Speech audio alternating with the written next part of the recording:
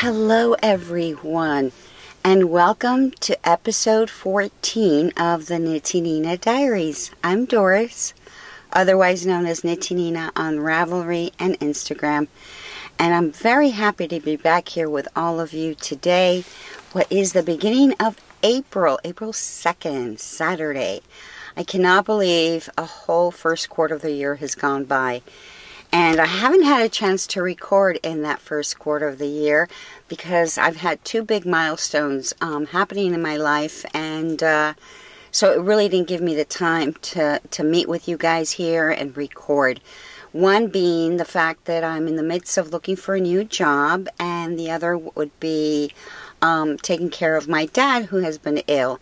But the good news is on both fronts, everything's moving forward positively. So I'm very excited and confident.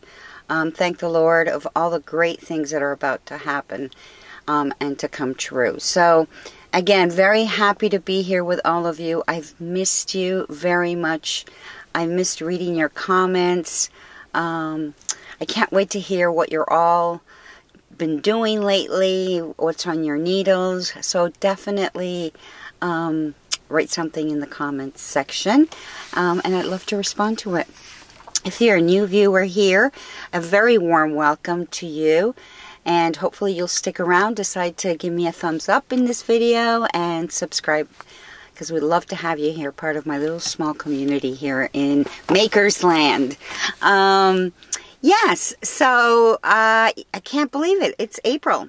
Spring is around the corner, and you know what? I love spring. I just think it's a new page, a new chapter. Everything starts blooming. The weather gets warmer. I can finally go out and start walking again. So I'm looking forward to doing all of that.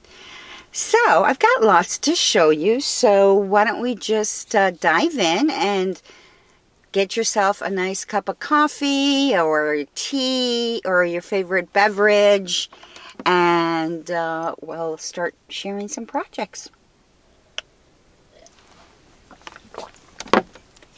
Okay, so the first project I have for you is one that I started last summer, and it was that vintage crochet blanket. Now, if you remember, I had done one blanket back in the first episode, which was like a pastel color blanket. And that one actually, although that was bigger than the one I'm going to show you right now, that was a queen size. It had, I bet, 50 big squares of 15 rounds. That, unbelievably, went faster than this one. And I think the reason is that one, the color, the yarn did all the work, put it that way. The color just started to happen because the skein had speckles of yarn and different gradations of color. So every square, I didn't have to really cut anything and start a new color in each round. Whereas this one only has 5 rounds, so it's a smaller crochet square. But because I changed color every section, I had to cut and connect, so that took a little longer.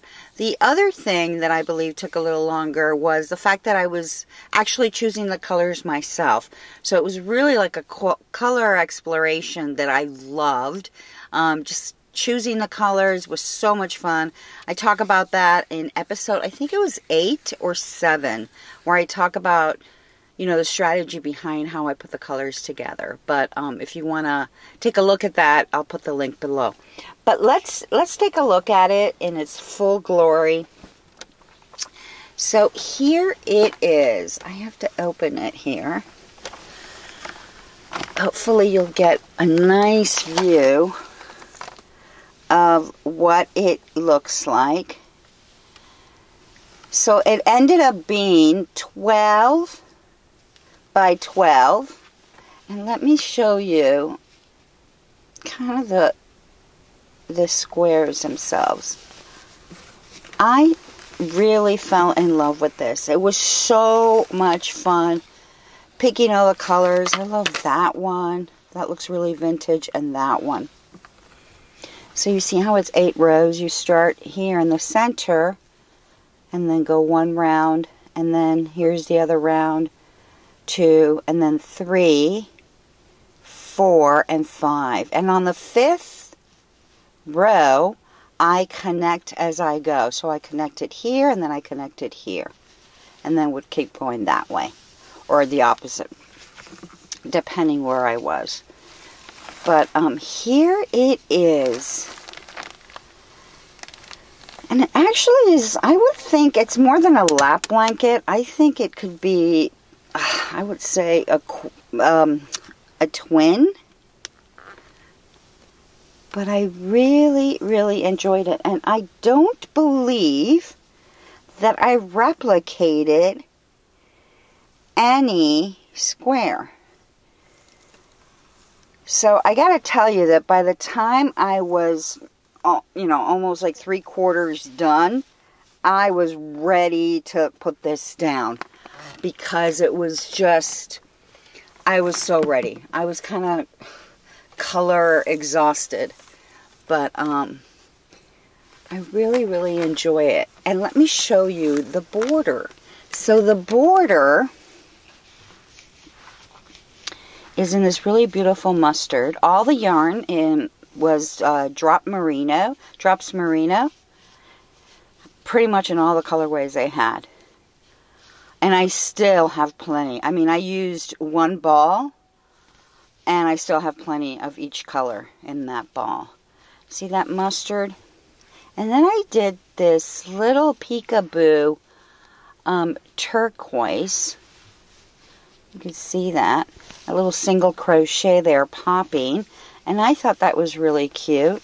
And then I wanted to go on and change colors. And keep going with different types of color borders. But you know what? Again, I was already like, I got to get this done. I just want to finish this and move on to something new. And stop letting it be a UFO. But look at, and then I did this right here, which is, let me see if I can show you here. This little border in fuchsia that I think adds a really cute little whimsical look. And then this little picot kind of detail here. I thought that was really cute. Here at the end. Gives it a little je ne sais quoi, if you will. Yeah, so I am very, very happy. US 4mm crochet. I'm trying to see if I have that needle with me.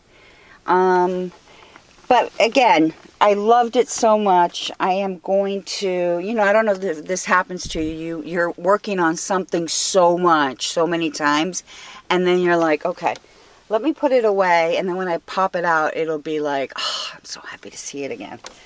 So I think I'm going to use this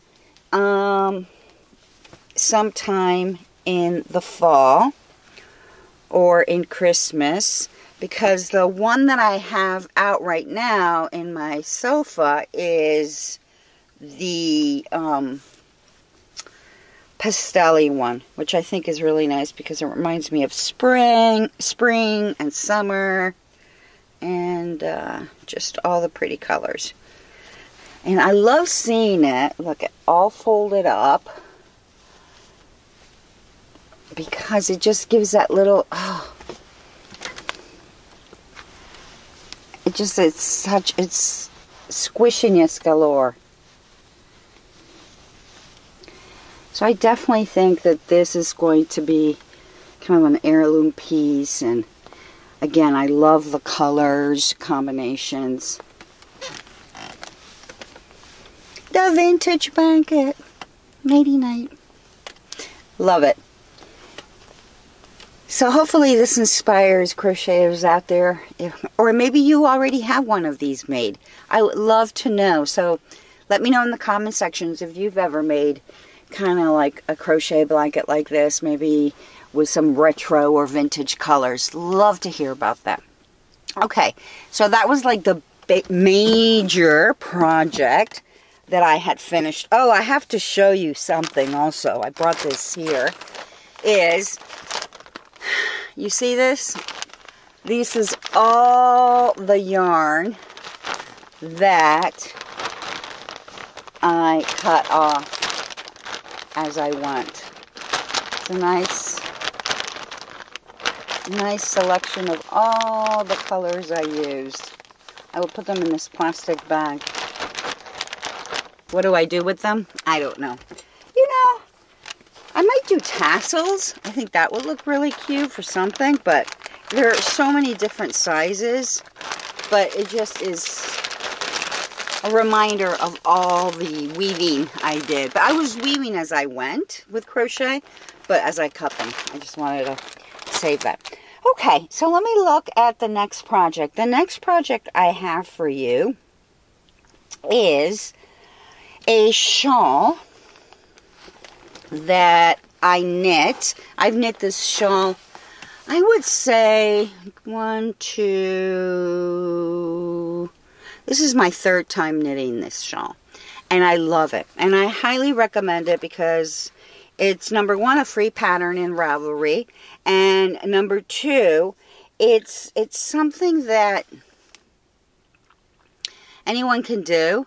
And it's just, the results are beautiful. Before I show you the one that I just took off the needles and blocked, it's in a charcoal gray, so it's dark and you won't be able to see the textured pattern, and that's what I was hoping for. But I'm going to show you the second shawl I did of this pattern. The first one, I can't find it. I have to look for it, but it was a kind of in a camel hair, and it was a brown khaki, and it turned out really pretty, and you could see the actual texture. Then I did this one last year, and I don't believe I showcased this one in the channel, but it is the Textured Shawl Recipe by Orlane, and it's a free pattern. And this one I did in a US 4, so it's very, very small needle, and I did it with sock yarn, whereas the one that I'll show you shortly was on a US 8 needle. And the reason I brought this out is for you to see how pretty is this texture. Now, most people, shawls I've seen out there, they do them all with one yarn. Here I changed. The shawl is made up of this lovely 14 round repeat that creates this beautiful mesh. It looks like a diagonal mesh. It looks a little bit like moss stitch. And then I did the stockinette on this other sock yarn color. And I love this sock yarn. You might not be able to see it. Maybe here. It picks up, see that turquoise? It picks this up. Kind of reminds me of the waters of Cancun. Those turquoise waters. And the shawl, again, recipe, leaves a lot for interpretation because it really doesn't tell you how to cast on and start. I mean, it tells you to, cast on as you would for your preferred shawl recipe. And there's plenty of forums in Ravelry that speak to how they did it to start. So just use your favorite way to start your shawls. Even for those who've done so many Stephen West shawls, you just start with something like that and you're good to go. But it pretty much is a combination of 14 rows of stockinette stitch followed by this textured pattern, another 14 rows, and you continue going on as long as you want until the end. And in this case, in the end, you finish with only 4 rows of the pattern, as you can see here. And then you continue and doing maybe around 28 rows of garter stitch, which is knitting on each side, wrong and right side. Now look at these picots. The pattern does not call for the picots, but I decided to put them, and I thought it was so cute.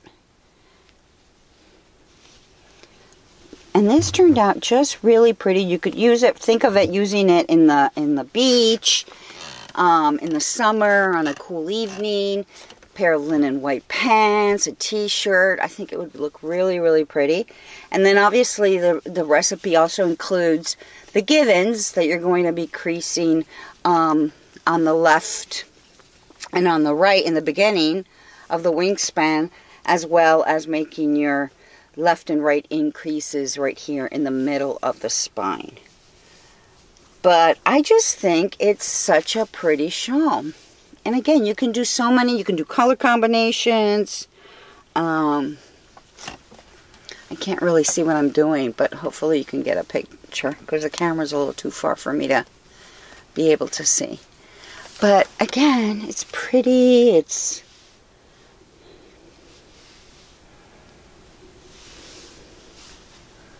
yeah, I really liked it. I used it a couple of times last summer, I did. So this is the actual pattern. And I wanted to show you again because this one really really shows the pattern itself, that I like that to pop.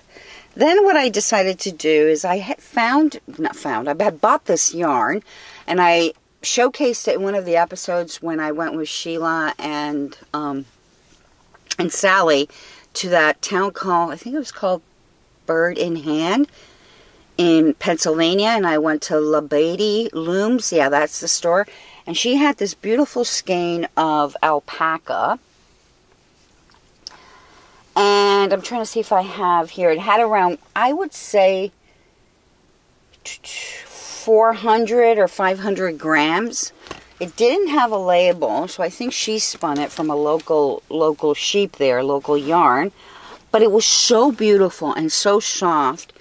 And I love the charcoal that I said, you know what? I really want to make that shawl because it's so beautiful and so soft.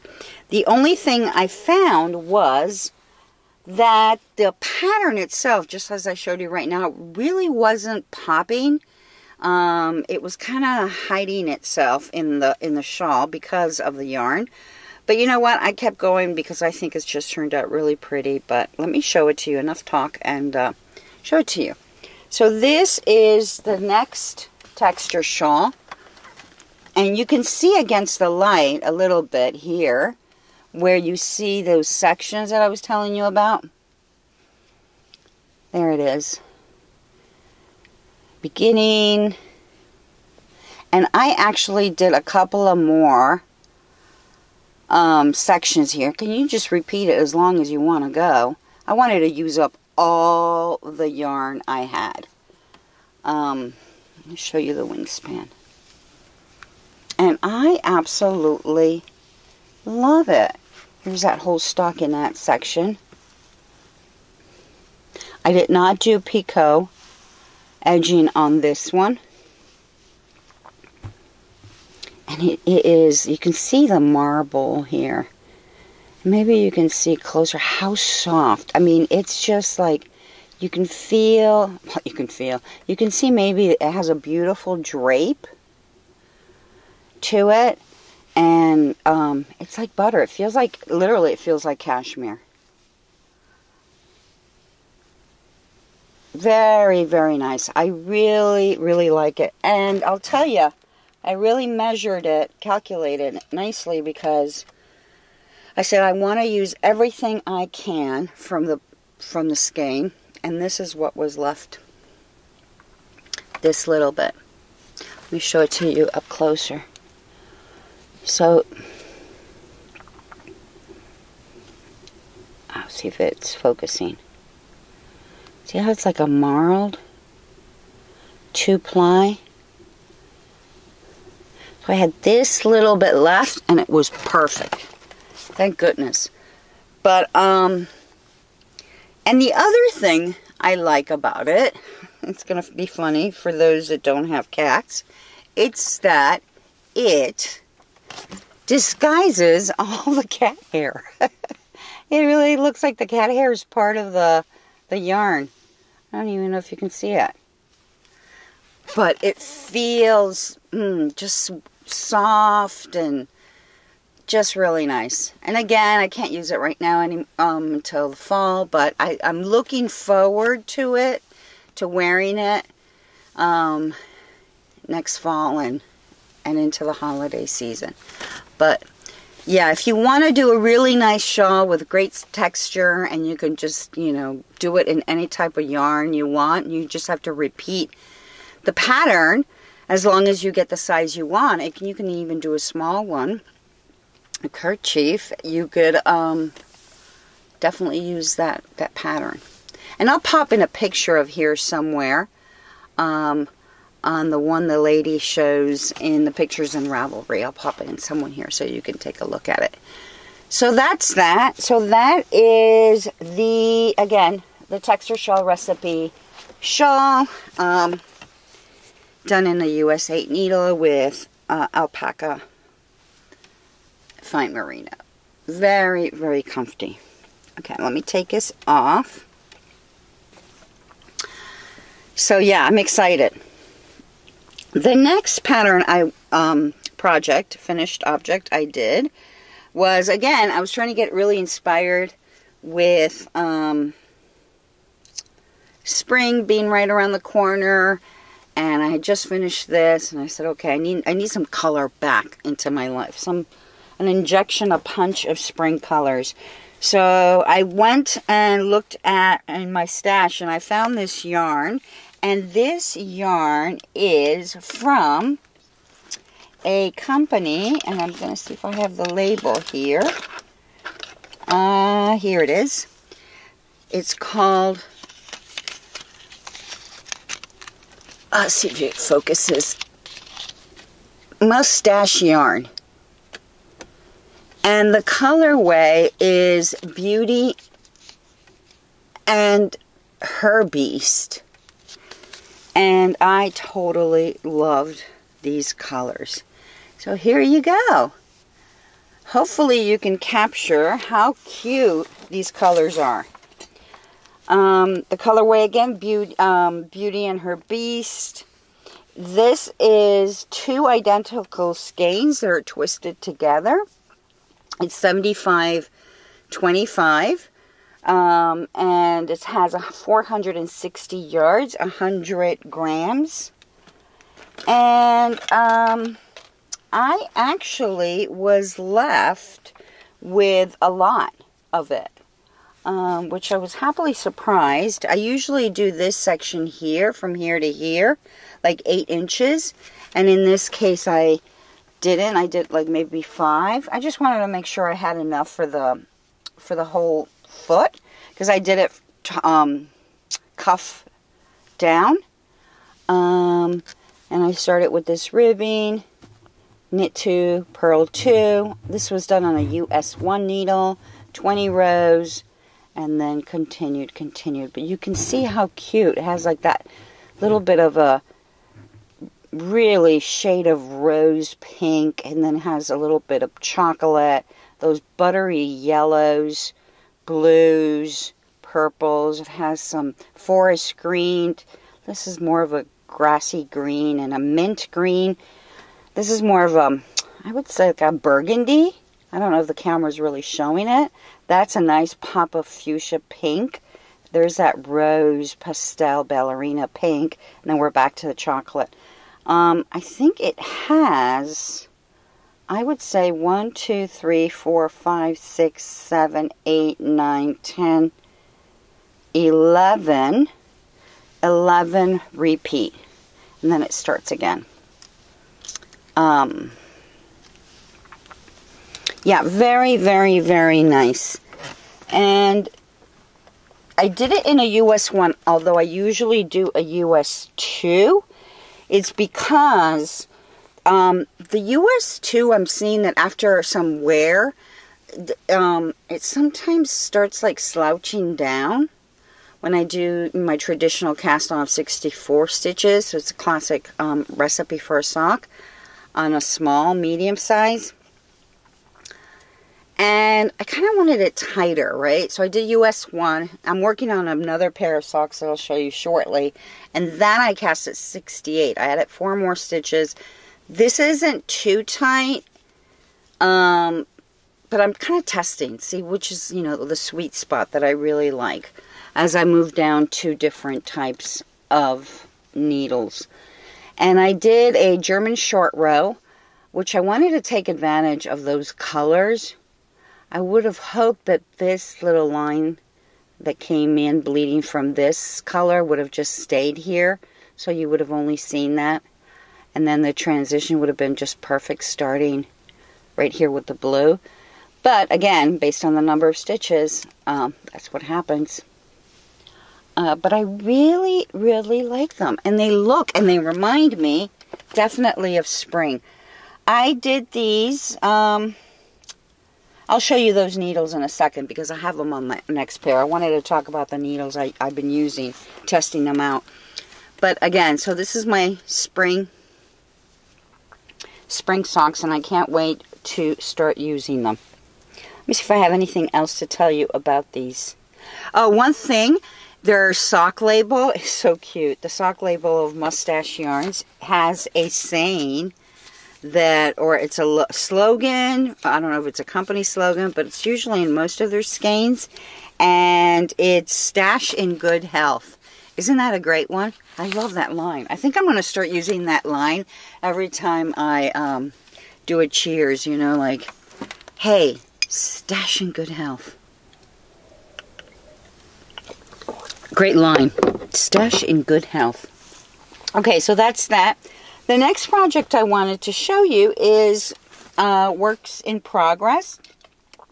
So the next item is another pair of socks. Again, I'm inspired with all this spring happening. And, ooh, did I lose some? And this, I found this yarn in my stash, and I was looking for something green, like a very Kelly green that reminded me of grass, and then I wanted to add the heel or the toe in a contrasting color, say like a pink. I was thinking of a tulip. So this is what I this is what I found. And this yarn is from, I don't have the label with me, but it's a yarn from BarnYard Knits. And you see how pretty. Now, I'll tell you something. The yarn's name, now it really is, the name is completely opposite to spring. The yarn is called, the colorway, Snowdrop. So I'm assuming it's a field of grass and then snow has fallen on it, because the majority of it is white. But I totally saw it the opposite way. I just saw the green as like grass popping out. But it's a beautiful, beautiful colors and shades of, of that green. Hopefully you can see it. It's a fingering sock. It's 75 superwash merino and 25% nylon. 463 yards for a total of 100 grams. And again, BarnYard Knits. I'll put it here on the bottom of the screen. So I said this is going to be the base of the sock, definitely. Then I was looking for a pink, and I said, you know what, I found this pink. I think I have it in here. Oh yeah, so I used this pink for another pair of socks I had, and I don't remember what colorway, or I might have said this in another episode, because I know I've done socks with this color. This beautiful pink. I said, this I want the cuff to be. And I'm going to do the toes on this. And then for the heel, I'm thinking of a lavender, which I have to look for. But this is what I have so far. And I just think to me, it's spring. Let me show you. Isn't that cute? Oh, look at the little daisy. Put that little progress keeper, because I think it just, here's that really pretty pink. And I don't know if it's translating again well in the camera, but I cast it on, in this case, I did 68 stitches on a US 1 needle, 20 rows, and then I started with the BarnYard Knits colorway Snowdrop. You see that green? I think it looks like grass to me. I don't know, it just makes me happy. Very happy. So this I just started, so hopefully I'll have this ready for the next episode. And then I was showing you that I started using these needles. Now, I'm a double pointed needle person. That's how I taught myself to knit socks. I think I said this at one point in the episodes, like, I would love to learn magic loop. I think I tried it once, and I guess like anything, you have to keep doing it to get the hang of it, and I wasn't feeling it. And I love my double pointed needles. But I had heard about these, and these are called the Addie Crazy Trio shorts. Let me show those to you. And they actually came out a while ago, so, but I really, really am enjoying them. So you just have two on the sock, and you use the third one to continue knitting, which is pretty cool. That's I got them in a 2.5, and then this one is the 2.25 millimeter. Now let me show you something about the needles too that I think is pretty cool. So it has two, here, let me do that one. It has two tips that you can choose from as you go. One is, let me see if I can see it, you can see it, is kind of like this blunt short tip, and then you can choose to knit with, let's see if you can see it, this really pointy side. So it gives you those two options, and I actually like the pointy side, so I just, as I pull it out and start, I just, you know, flip it to the section or to the part that has the pointy. But really, really liking it. And then I just like that too, because that reminded me, I think I showed it to you right now, just little daisy, spring is around the corner. So that's that. So that's all actually I have. I'm looking at my notes. Yeah, that's all I have, my friends. This is a short episode, but I wanted to show you what I was up to. At least I had something big that I finished, and also I missed you all tremendously. And I was thinking about you all, hoping that you were all doing well, starting and kicking off your year well. Again, I can't believe it's the end of the first quarter. It's unbelievable. And even my friend, Tom, who is Sheila's husband, he's such a sweetheart. He's so talented in so many other crafts that I'm not. For example, he just became a beekeeper, so I've asked him if I could film his bees, so maybe I can go ahead and do that sometime in the spring or summer. And he just does these planter boxes that are amazing, and these beautiful, exquisite birdhouses that it's like Frank Lloyd Wright replicas and small. Oh my God, some amazing things. But he actually told me, which made my day, he even said, hey, you know what? I haven't seen you upload an episode. I kind of miss it. Why don't you go ahead and put one up? And that was so sweet. It made my day. You know, somebody that really is not a knitter was actually watching my episode, and that's sweet. You know, Sheila always watches it. So thank you, Sheila and Tom, for being some of my best #1 fans out there. You guys encourage me all the time. So thank you so much. Hopefully you enjoyed this episode, as I hope you all did too. And again, shoot me a comment. Let me know what you're going to be up to. What's your wath, right? What's on the horizon in your needles? I'm thinking I'm going to pull out some linen and start looking for a pattern to do maybe a linen top for the beach for the summer. I don't know. Let me know what you're up to. So until next episode, my friends, please be well, be happy, be safe, and remember, keep on making. Ciao, everyone. Wonderful to be back with you all. Take care. Bye.